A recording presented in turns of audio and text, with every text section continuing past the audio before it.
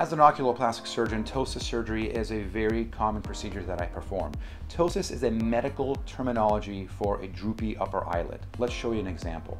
This is a lady that saw me for complaints of having droopy eyelids, left worse than right. This affects her peripheral vision, her ability to see well, and it makes her look more tired.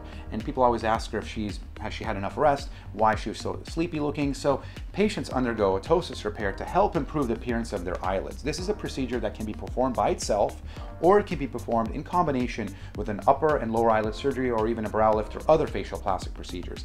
There's various different types of ptosis repairs that I do.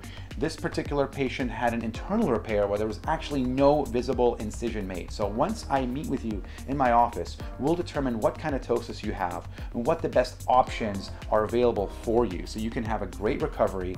Most of my patients that undergo this procedure are back to work in a week. Now, a second cause of ptosis is actually the skin itself draping over the eyelashes and creating a droopy lid effect. Here's an example where this lady had extra skin that was draped over her lashes, also termed ptosis, but the reason that she has ptosis is the eyelid itself is in normal position, but she has extra skin that's draped over. So she underwent an upper eyelid surgery, which qualifies for a ptosis repair in her particular case because her eyes are now more open and she can see well. If you feel that you have ptosis, please contact our office. Come see us for a consultation, and then we'll determine what best options are fit for you.